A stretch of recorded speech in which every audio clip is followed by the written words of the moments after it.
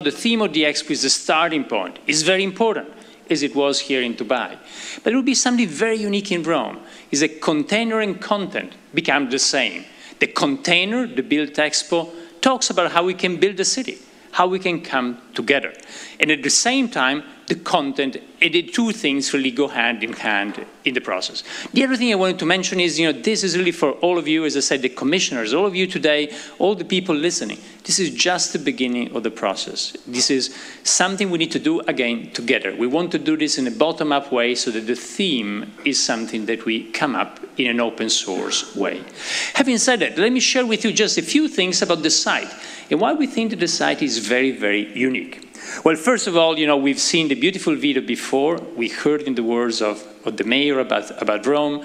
I will not talk about the city, we all know, but about how some aspects that Rome has been elaborating over thousands of years can become the beginning of the Expo in its future.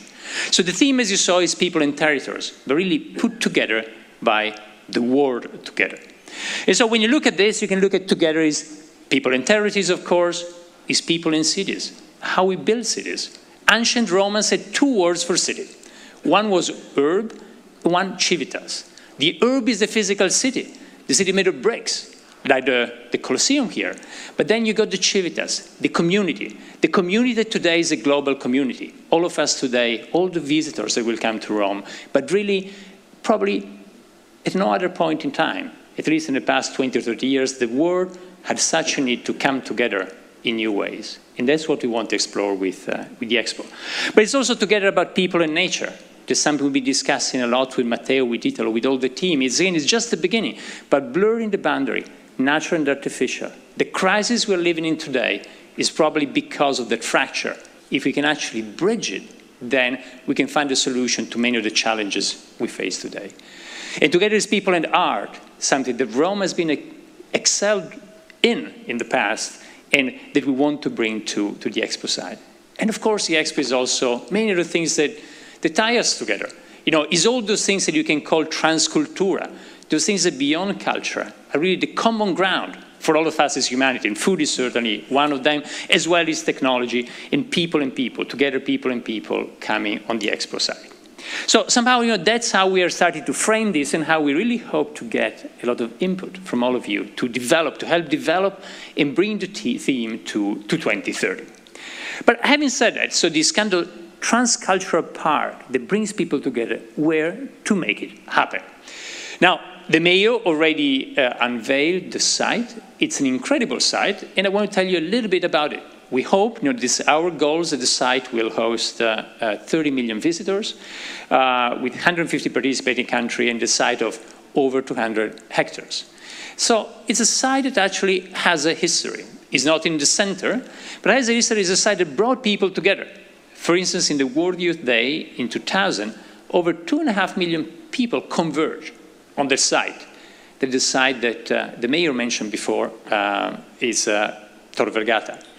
And so from that side is actually, we believe, an incredible opportunity to put additional dots, to make sure that what is already there can join forces, and together we can create a great catalyst project in order to transform it. So why is it? First of all, that is a site where there's a great university in Rome, called the University of Tor Vergata. So there's already a lot of intellectual energy there.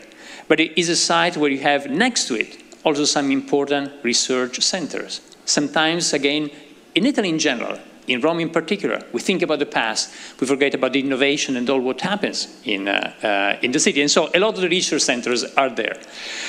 It's a site also that's, well, because of a bit of lack of planning in the past decades, was also you find some fragments that are not totally integrated. What a better opportunity than the Expo to tie all of this together. It's a site where, like in many places in Rome, you also have archaeological elements. Those as well can become part of the whole process. It's a site where we also have these two beautiful buildings done by Santiago Calatrava, who did here at the Expo, the UAE Pavilion, just a few meters away, well, they were done in 2009, and they need to find a new permanent use for the city. What a better opportunity than the Expo in order to embed them into the broader urban fabric. And then also is a site that, again, sometimes it happens in every country. It happens in Italy where you infrastructure it, but you lack a few pieces. You can go to Tor Vergata by metro, but you don't get fully at the university. It's a great opportunity, especially with the funds that Minister Giovannini was mentioning, to reconnect it better with the city.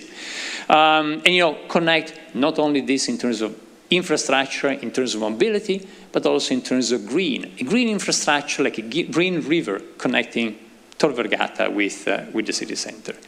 So somehow we think that this site is a perfect opportunity to see how together we can build a piece of city. And not only a piece of city for the Expo, but from the beginning, from the get-go, something that will last in the long term. I need to add something. I spent most of my life in the United States, and what I've been seeing over the past couple of decades in Cambridge, Massachusetts, is how universities, if they have enough space to give students, to give people, to give researchers the ability to come up with an idea, to do a startup, to invent something, can be incredible engines of growth and innovation. And that has happened in Cambridge, you know, between Harvard and MIT. The whole place in the middle today is booming with you know, garages where students graduate and go and try to do something, again, to build a common future. I think here we've got a great opportunity to leverage an existing university, to leverage a lot of the other universities that were mentioned before, a lot of the research centers around, in order to create an innovation ecosystem that could be the engine for Rome of tomorrow. Well, I'll finish just, you know, I don't need to tell you where Rome is, but, you know, as you know, it's very central in the country. Some of you, the commissioners, that know when this is the last time you were in Italy, but over the past few years, thanks to the high-speed network, really, you can go in just a couple of hours. You go from north to south. Rome in the middle is really easily accessible from the whole country, and at the same time, is also very well connected. This is we looked at this as the map that I've seen shown many times here in Dubai about the catchment area. Well, again, you know, that's, we expect, you know, that those visitors will come from here, but from all over the world, also with a big digital outreach. I think 2030 will be when we can really have two expos, the physical expo and the digital twin, that allows everybody on the planet, again, hopefully, to come together. So somehow I wanted to finish with this word. That's our interpretation of the theme, but this is just the beginning for something we want to do with all of you. So please reach out to the great organizing committee. We are you know, thrilled to be able to help and contribute, but really it's a common path. Thank you.